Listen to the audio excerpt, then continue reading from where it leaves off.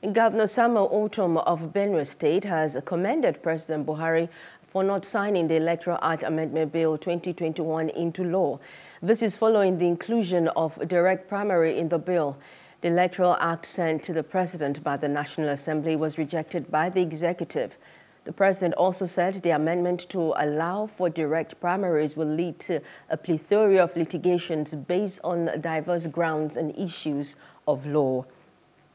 Hello, hope you enjoyed the news. Please do subscribe to our YouTube channel and don't forget to hit the notification button so you get notified about fresh news updates.